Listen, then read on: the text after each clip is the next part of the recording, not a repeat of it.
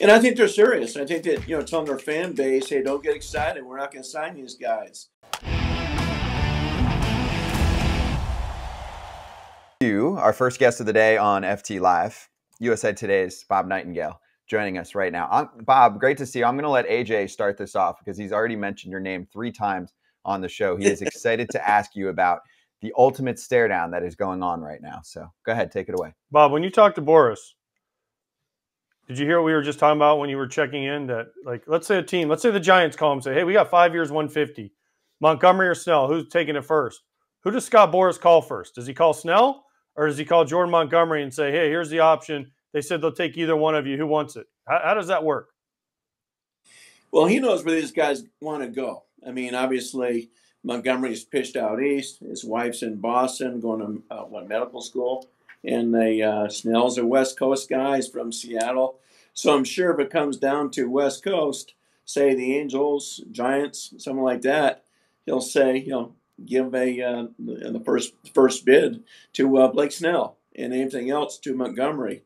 It's interesting. A few GMs have joked and say, you know what, we'll give Scott $300 million. We want 3 of his guys. Scott, you divide up the money how you want, and we'll take the 3. Wow. See, that's what I'm talking about. Well, then, okay, let's get into the other 2 then. Bellinger, why hasn't he signed? There's one fit. It's the Cubs, right? Are they trying to bid against themselves? I mean, I guess the Giants too, to some degree. And then Matt Chapman, we haven't heard hide nor hair about Matt Chapman in months. Where the heck's he going to go? I think these teams are playing it smart. A few of them say, you know what, we're not going to, all this hype and stuff about all these teams interested. We don't think anybody else is. Now, I think the Cubs have played this smart with Bellinger. I haven't heard another team that say, you know what, we really want this guy, except for the Cubs. I was at the Cubs camp a couple days. The players keep talking about Bellinger, the fans. Really, I'm not sure there's another place for him to go. It kind of reminds me years ago, remember the Boston Red Sox offered J.D. Martinez 5 years at 110, and Scott Boras had said, we're not doing that. He wants 170, 160, whatever it was. Dave Dombrowski never budged. Sure enough, he signed for 5 years at 110. I do the same thing here with Bellinger. The Cubs are making this offer and saying, we're not going to bid against ourselves. Either take it or leave it. Bob, what do you take from the comments that were made by people like Farhan Zaidi, Ross Atkins, and Chris Young? To me, they all essentially said, we are done this offseason. Now, GMs are not the most forthcoming at times. So all of a sudden, at some point in the next couple of weeks, they could say, oh, well, an opportunity arose and we had to take it. But I just don't understand why a public stance has to be made like that, where they say they're done. I'll give the Yankees and Brian Cashman credit. He said, we're not putting our pencils down yet. But those teams essentially said, it's over, let's play ball. And I think they're serious. I think that, telling their fan base, hey, don't get excited. We're not going to sign these guys. Yeah, Matt Chapman falls in the Giants' lap, at $100 million. I'm sure they'll say, okay, we'll do this. But I think, teams like Toronto, Texas aren't trying to get people's hopes up. I mean, Chris Young was pretty emphatic saying, this is our team. We're worried about the TV money in the future. Toronto, same way with Ross Atkins. So I think these guys are just being honest and said, we're not after these guys. We're, a lot of people still think the Cubs will be the most aggressive and believe that they'll get Bellinger plus somebody else. Maybe they get Chapman too. Obviously, Bob Melvin has said, I'd love to have Chapman. I've had him before. Very popular, obviously, in the Bay Area. So, but why bid against themselves? You said the teams are really smart. Teams are really smart at saving their money, or teams are really smart at putting the best team on the field to win. Because Tom Ricketts said, oh, we have enough to win. I think that should be enough to win the division. That's not what it's about. It's about winning a World Series. I think what happened last year with the Arizona Diamondbacks have all the owners now thinking, you know what? They barely squeezed in. They won 84 games. They got to the World Series. So I think you're hearing that comment all the time from owners. I heard it, from Mark Antonacci this morning, the Brewers camp. Just get in. You don't know. So I think that's why we're hearing it. So save money and get in, knowing that, what happened last year with the, the Padres collapsing, Mets and Yankees not making it. And then with Atlanta and Philadelphia going out early, it shows that, you don't have to win 100 games. You can win 84 like the Diamondbacks and still get a win. Bob, the luxury tax exists to curb spending with teams at the top. The problem I have is when you read about the Yankees being over the luxury tax number and how much money it would cost them to get another free agent like a Blake Snell. They're paying 110% extra. So it's basically double and more on any contract they sign at this point forward. There's a good article about how, if Snell, say, signed for 40 a year, even if it's for a year or two, they're paying 80-something million dollars on that Blake Snell contract. I get it to an extent. The problem I have, and I know it gets into the salary cap and floor situation, is that was made so that teams at the bottom can play catch up. But what happens when half of those teams don't play ball at all this offseason, like the Marlins and the Guardians? Yeah, I mean, that's a problem. I mean, even the Angels are about $40 million below the first luxury tax. So I think they're kind of in the weeds. They haven't talked to Scott Boras in weeks, but kind of say, you know what, if one of these guys drop down to us, like a Snell or Bellinger, then we'll jump in. So, but yeah, I mean, it'd be nice to have people at least push the threshold. That's why, the National League Central, American League Central, as flawed as they are, at least those are very competitive divisions. I mean, the NL Central, like outside perhaps Pittsburgh, you can make a case for all four of those teams to win the division. Where, NL West, it's nice to see that, the Diamondbacks' payroll is the highest it's ever been, still below the luxury tax, knowing they're not going to catch the Dodgers, but still have a better team than a year ago. Besides the fact that the Diamondbacks have the best hat going right now in their spring training hat with that blue and the snake on the top, which one of these guys signs first? Which one do you think, will sign first? Will it be Bellinger, Snell, Chapman, or Montgomery, or JD? Heck, we'll throw JD Martinez in there too. Which one of the Boras guys? I'm gonna go Chapman probably. I just don't know how much there is out there for him. One thing I think Scott's waiting for, and it's happened before, is waiting for injuries. Spring training games start Thursday with the Dodgers and Padres. He needs some injuries. Some injuries happen, people panic and grab some people. That would be the best thing there, is just waiting. Sure, but you don't want to wait too long. Obviously, these guys want to know where they're going to spend the summer, set up spring training camps.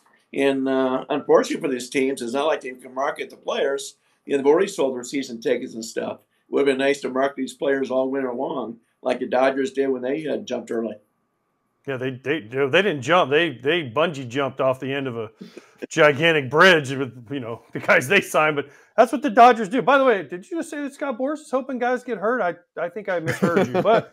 Nope, you did. They're all sitting at the offices. I mean, seriously, they have like voodoo dolls sitting there going, poke a leg. Not too bad, just bad enough. Down goes Jones. That's an ACL. And they're like, let's fucking go. That's awful. Well, I mean, even GMs. Remember, we know what you're saying. We get it, Bob. No, I know. We get it. We totally understand. All right, so those are the big five that are kind of. But then we talked about this yesterday. Tommy Pham, right? Hyun-Jin Ryu obviously went back to Korea. Michael Lorenzen. Some of these guys that aren't the top 5 free agents, like Tim Anderson. How are these guys not signed? They're not requesting $200 million. Tommy Pham's not asking for $200 million. Tim Anderson's not asking for $200 million. So why haven't teams jumped on these guys yet? These guys probably should have signed earlier than they are. Now teams are saying we don't have the money and stuff. I think Tim Anderson's contract offer for the Marlins was about $2 million. Hey, he was making, 14, 15 with the White Sox. So I'm sure he wants, probably closer to 10. I think Tommy Pham made 6.5 last year. He's looking for a raise. So I think these teams are just waiting for the price tag to come down and grab these guys at a steal. A lot of agents say, hey, I want my guys signed out before Christmas because these teams still have money.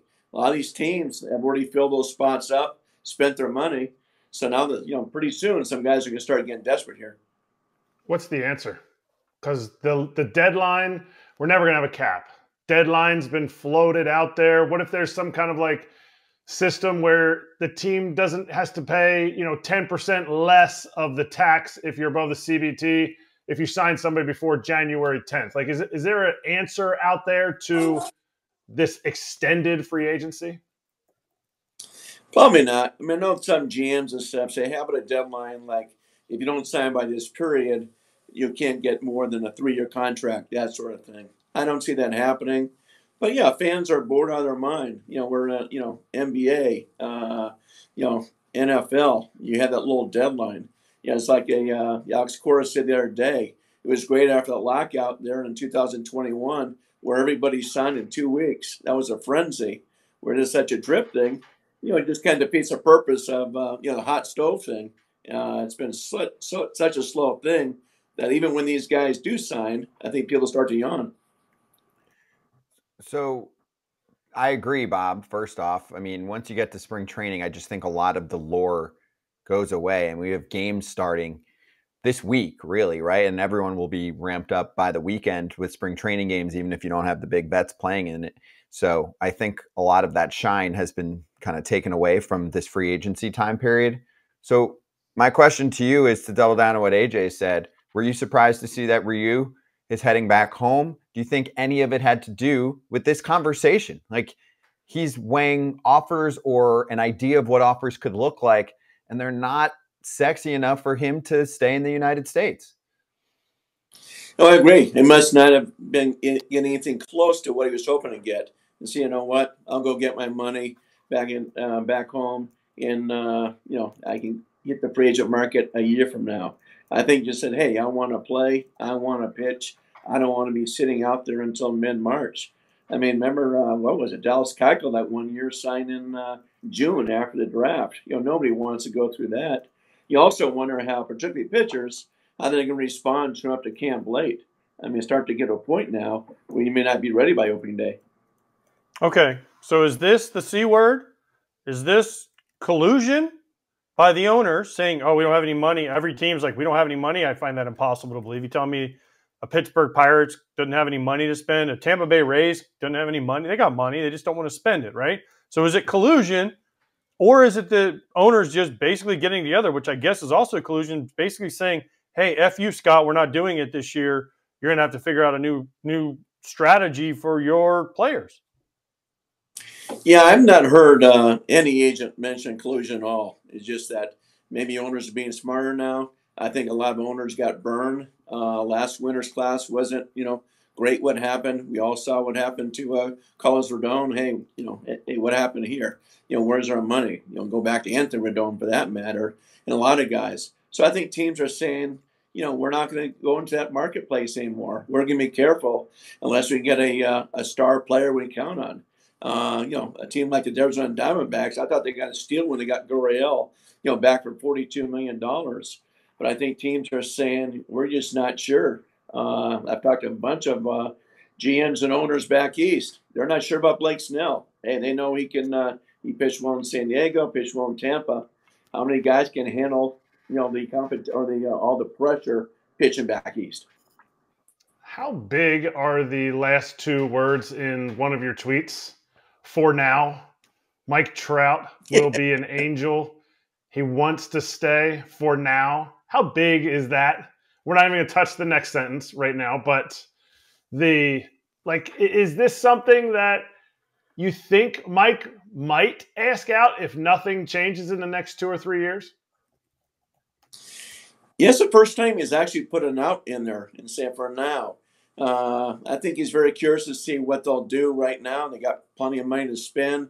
They haven't spent it. If they have another miserable year and he has a great year, I think they'll change it. I think right now it'd be hard for Mike Trout to say, I want out, because he's been hurt a lot. I mean, people, New York always talk about, what's going to Giancarlo Stanton. He and Trout have played about the same amount of games. The Angels have been frustrated, too, that, Trout hasn't been able to, stay healthy, just like Rendon. So I'm not sure Trout could say, I'd like to be traded unless he has a healthy season. Because right now, with the money he's making, some of the Angels wouldn't get back nearly return as they would have, 3-4 years ago. The other half of that tweet had another person in the bottom of it, and it was Anthony Rendon. Bob, what did you think of what he said? I think it was it yesterday that he said those quotes where he's like, I mean, Yes. Listen, we all understand family comes first, face comes first, all that stuff.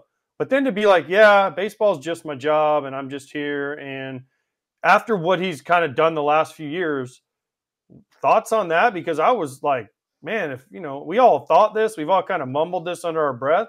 But at the same time, like, I also didn't have the track record of not playing for a couple of years. Well, that was the trouble. I remember standing right there when he said it, and it was just, he shouldn't be saying this. It was just awkward. You know what he meant. I mean, go, around anybody, any line of work, what's more important, your job or your family and, faith. He's a very religious guy. He's just a wrong guy to say it.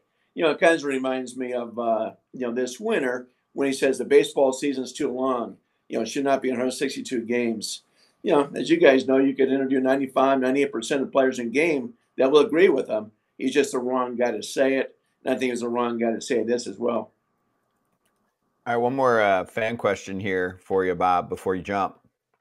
So there's a question about the Lerners choosing not to sell the Washington Nationals. What was your take on that situation? It seemed like maybe the Nats were slow playing their spending for a while because that's what teams will do when they're getting sold. The Orioles kind of just did that over the past several years. So does this, signify maybe a change for the Nats? Because I like what they're doing and what they're building, but I mean, their payroll also is way below what it used to be. Yeah, I think it signifies they weren't getting the money they thought they would. A lot of owners were actually upset the Orioles only sold for $1.75 billion. They thought it should have been gone for at least $2.5, at least cleared over $2 billion. So I think they found out, what, people aren't going to give us what we want. We're going to take it back. I think maybe the same thing happened with the Angels and Arnie Moreno. Moreno says he had a change of thought on that. But if someone gave him what he wanted, it probably would have been sold. I think the same thing with the Lerners. They just weren't getting the offers they thought they'd get. Wow. Okay. Well, let's get in there and buy a team, Bob. We can get it for cheap. Let's go. We'll put up your salary. We'll put up Kratz's salary. And I'll throw in a couple bucks, and we can get this team. Yeah. Good luck. We'll use that 2005 World Series share. Here we go. That's long since gone, Bob. That thing, it's going on 20 years now, brother. That thing has been. I gotta house Scott every day. Trust me, that money's long gone. Yeah.